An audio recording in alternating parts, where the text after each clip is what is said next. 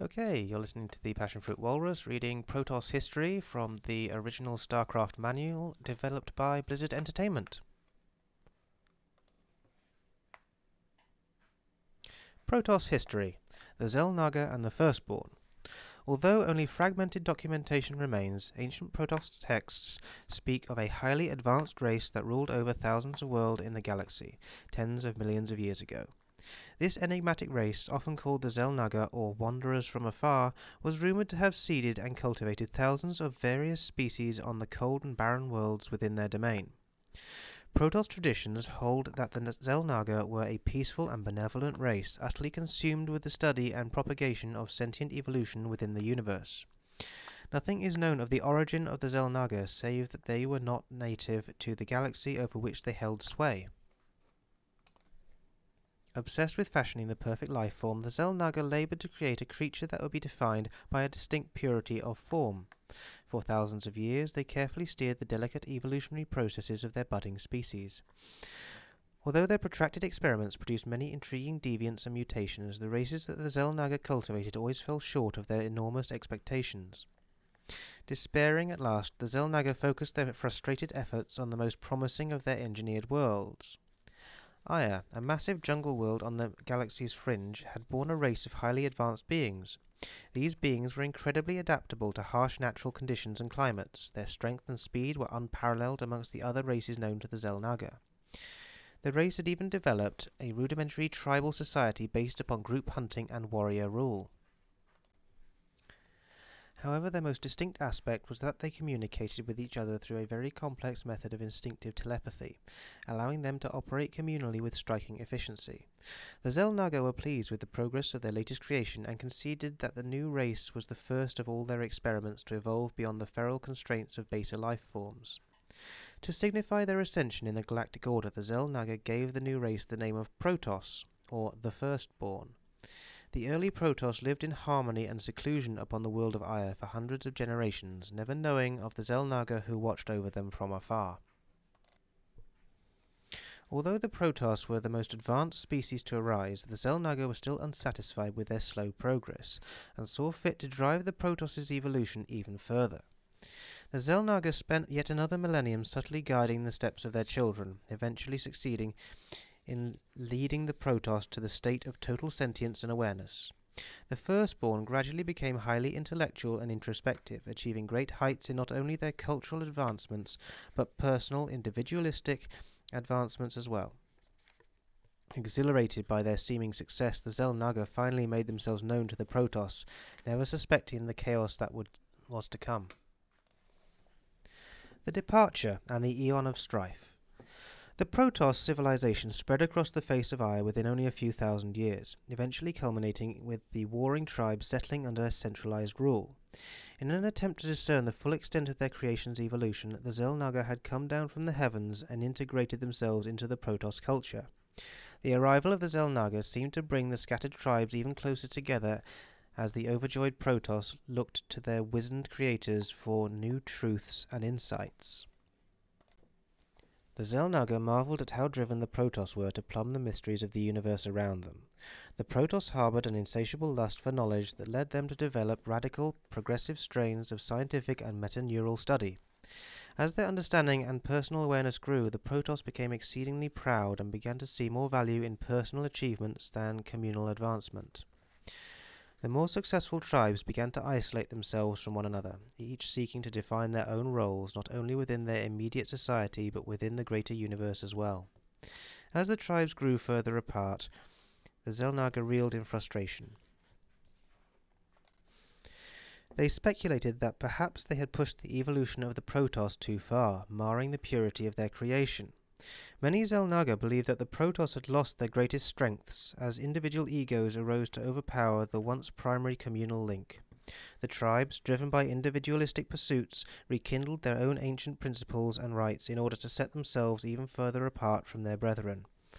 Where once there was only awe and reverence for their creators, suspicions began to brew amongst the tribes regarding the interests of the Xel'Naga in their affairs. As months passed on Aya, the Protoss began to shy from their Xel'Naga teachers, and each tribe cultivated wild and unsubstantiated rumors of their creators' supposed treachery. Attempting to completely sever themselves from the rest of their race, the tribes began to lose the connection to their primal psychic link. This breakdown in the inherent empathy of the Protoss for one another did the most to dissolve the last remnants of unity and brotherhood amongst them. The severing of the psychic link was also the greatest sign to the Xel'Naga that the Protoss had tragically lost the most fundamental element of their greatness. Believing that they had made a grave mistake in pushing their failed creation too fast, the Xel'Naga made to depart Aya forever.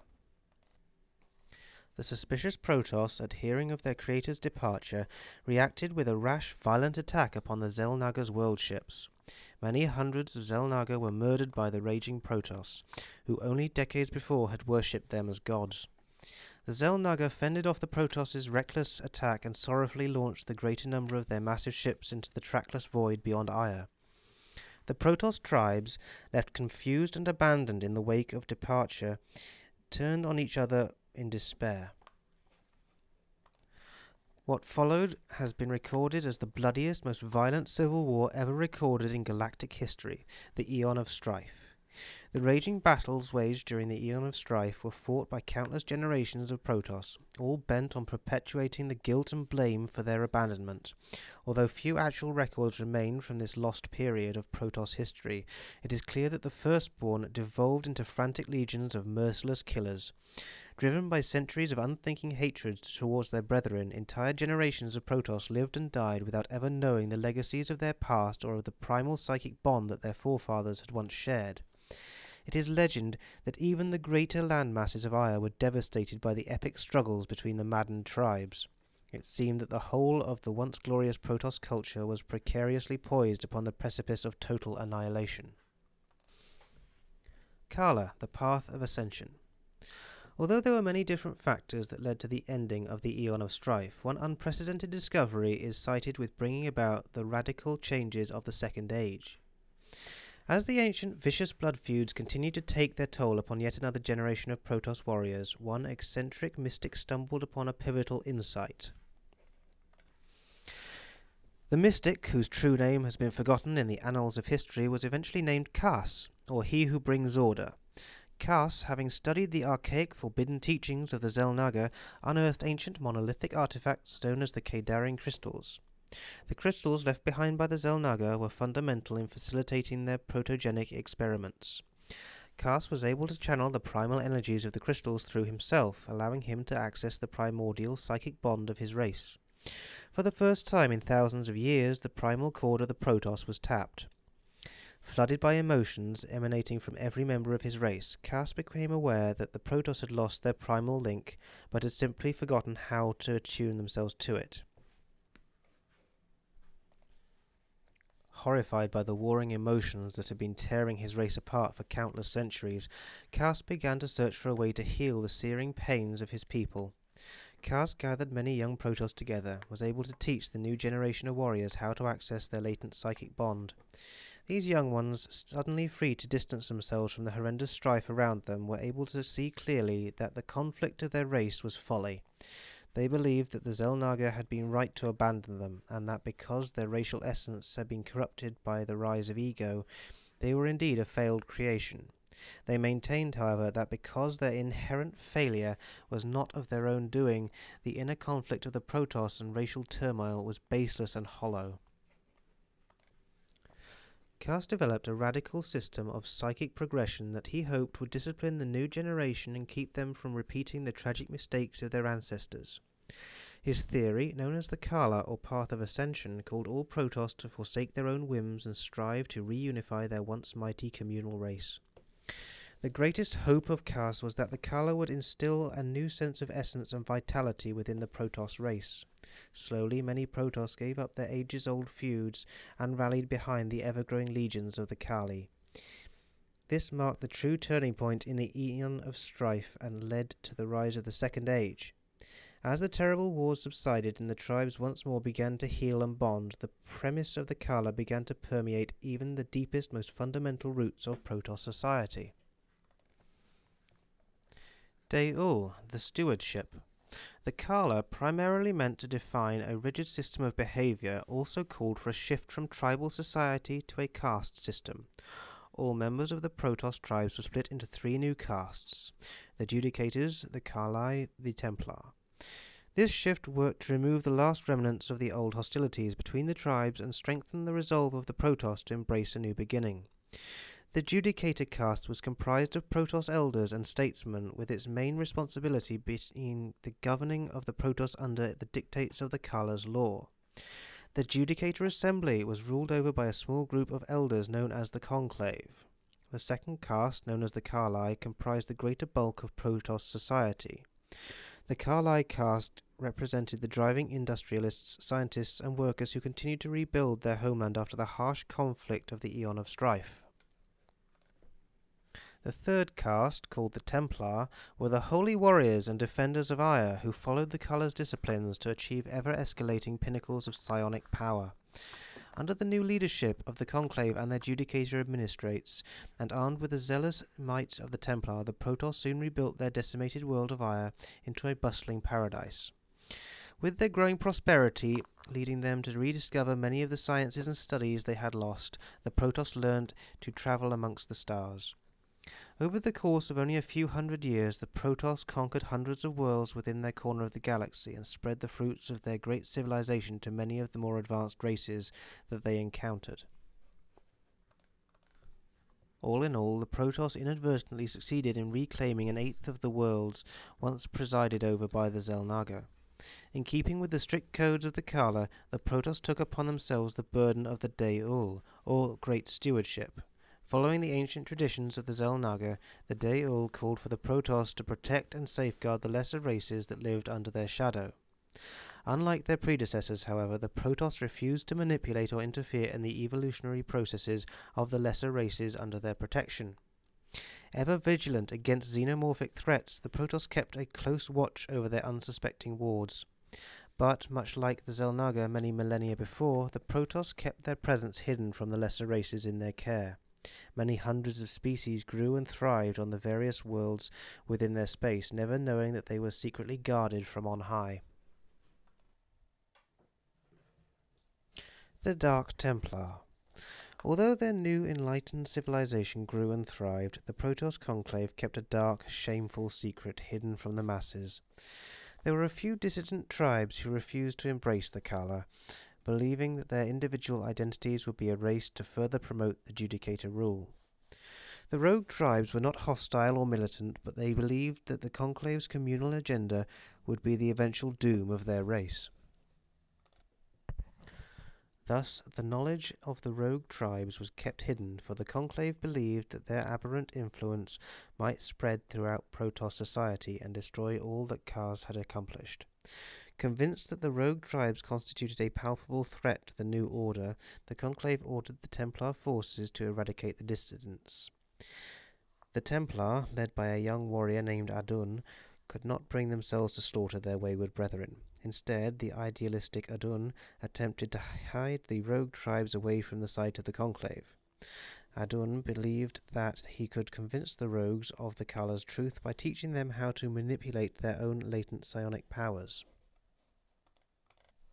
Although their powers equaled those of the mighty Templar, the rogues still refused to submit their passionate, free spirits to the Kala. Without the discipline of the Path of Ascension, the powers of the rogues spiraled out of control and unleashed horrible, devastating storms across the fields of Aya. The Conclave, shocked that the Templar had not destroyed the rogue tribes, attempted to salvage the desperate situation. If the Conclave punished Adun and the Templar for their insubordination, it would be forced to publicly admit the existence of the rogues. Thus, the Conclave decided to banish the wayward tribes from Aya forever. The Templar under Adun were sworn to silence as the rogues were loaded onto an ancient but functional Xel'Naga ship and launched into the void of space. Forever after, the rogue tribes would be known as the Dark Templar. Over time, the legend of the Dark Templar spread across the face of Aya, sparking the imaginations of many young Protoss, to show their disdain for the Conclave and their Judicator lackeys. The Dark Templar ceremoniously cut off their nerve appendages, effectively severing themselves from the basic communal link that all Protoss share. It was widely rumoured that since the Shadow Hunters were cut off from the primal cord of their race, they were forced to draw their psionic energies from the dark, cold void of space. This tale, above all others, worked to incriminate the vagabond warriors for all time. Hunted and feared by their own brethren, the Dark Templar led a solitary existence within their spacefaring vessels. Travelling throughout the cold void of space, they never abandoned their love for Aya, and thus worked to safeguard their long-lost home world in any way they secretly could. Humanity and the coming of the Zerg. The Protoss bore silent witness to the portentous arrival of humanity to their edge of space. Although the Protoss were uncertain of the vagabond origins of the Terrans, they knew that these volatile, short-lived humans would prove to be interesting study. 2 centuries passed as the Protoss watched over the budding Terran colonists. The Terrans had succeeded in building up rudimentary colonies on over a dozen worlds within the Protoss's borders. Although the technology of the Terrans was inferior to that of the Protoss, they adapted to the worlds upon which they lived and thrived. The Protoss found the Terrans to be fascinating in that they constantly fought against one another, yet still advanced their technologies and industries by leaps and bounds. The Protoss were alarmed at how quick the Terrans were to access and drain the natural resources from their various worlds. It seemed to the Protoss that the Terrans had no respect for the delicate balance of nature as they recklessly sped from one world to the next, leaving nothing but barren wastelands in their wake. Bidden by the strict dictates of the Daol, the Protoss were forbidden to directly interfere with the reckless Terrans, no matter how much they wished to do so. This disjointed relationship lasted for many years between the two races, yet a routine Protoss scouting mission found evidence that spelled certain doom for the hapless Terrans. The High Templar Tassadar, accompanied by his renowned Templar expeditionary force, found a number of small biological constructs floating near the borders of Protoss space. Upon close inspection, Tassadar deduced that the rather nondescript alien organisms were in fact deep space probes. Although Tassadar could not discern their point of origin, it was clear that they were heading towards the Koprulu sector of Terran colonies. Tassadar brought the living probes back to Aya for immediate study. The strange aliens were unlike anything that the Protoss had ever seen before. The respective physiologies of the probes were apparently engineered for deep space travel and reconnaissance. In an attempt to discern their primary quarry, the Protoss focused the energies of the Kadarin crystals through the tiny minds of the probes. The Protoss were shocked to discover that the alien probes responded quickly and naturally to the powerful energies of the crystals. Their shock was garnered from the fact that only creatures born of the Xel'Naga's protogenetics could properly process the energies of the great crystals. More alarming was the vague thought stream that kept repeating over and over through the tiny brains of the probes. Find humanity, eradicate, learn, evolve. The Protoss speculated that the probes were the harbingers of a bold new threat to their section of the galaxy. If the creatures were engineered with Xel'Naga technologies, they would be very advanced and extremely powerful. It seemed clear to the Protoss that this new race constituted a palpable danger to all living beings, and that wherever the greater bulk of the race was, it must still be searching for the unsuspecting Terran colonists. The Protoss began to send out advanced scouts to scour the surrounding spaceways for any sign of the alien invaders. Tassadar claimed that under the dictates of the Daol, it was the chosen responsibility of the Protoss to protect the races under their watch. The Conclave, however, argued that if the worthless race of Terrans had already been infested by some new threat, they must be put to the flame and eradicated. A great debate began between the Judicators and the Templar as to how they should involve themselves in the Terrans' immediate plight. The one fact that both castes agreed upon was that the creatures were undeniably engineered through Xel'Naga sciences, and if they were indeed created by the Ancient Ones, the Protoss had best be on their guard. It was agreed to send Tassadar and his expeditionary force to monitor the Terran worlds and attempt to discern the severity of the impending danger.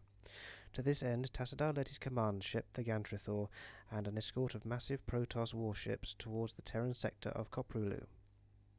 The beginning of the end. Upon arriving in the Terran sector, Tassadar's scouts found evidence that the mysterious alien threat had already begun to take its toll upon the Terran colonies. Upon closer inspection, Tassadar found that the fringe colony of Chao Sara had indeed been infested by alien organisms. The entire surface of the colony had been covered with a thick toxic substance that continued to erode the planet's crust. To make matters worse, the aliens themselves had either infested or slaughtered most of the human colonists. Tassadar, horrified by the colony's devastation, could only wonder why the Terrans had not already rushed to aid their besieged world. The Conclave, hearing of the colony's fate, immediately ordered Tassadar to burn the entire planet of its infestation. Knowing that the burning would eradicate all life on the planet, Tassadar sorrowfully obeyed his masters. The lumbering Protoss warships powered up their weapons and opened fire upon the unsuspecting colony. This costly ploy was successful in destroying the alien infestation, but there were still a few neighbouring worlds that had no doubt been infested as well. Tassadar was ordered to burn these worlds and any other Terran settlement that had even the slightest possibility of infestation. While moving his fleet to the second infested colony of Marsara, Tassadar began to doubt the morality of his orders. The Terran warriors, caught completely by surprise by the initial attack of the Protoss upon Chowsara, launched a fleet of starships to intercept Tassadar's fleet. The Terran fleet prepared to defend the colony from the Protoss, just as Tassadar commanded his ships to pull away and withdraw. Tassadar, struggling with his inner doubts, could not bring himself to destroy Marsara or the fleet that had come to protect it. He sought a way to defeat the aliens without arbitrarily wiping out humanity in the process. Thus engaged, Tassadar refused to follow the genocidal orders of his masters. Remaining with his fleet far outside the range of Terran sensors, Tassadar waited and watched as the alien presence continued to encroach across the Terran wastelands.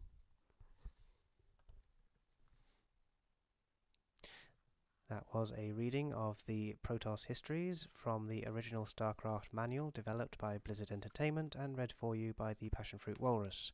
Thank you very much for listening, and goodbye for now.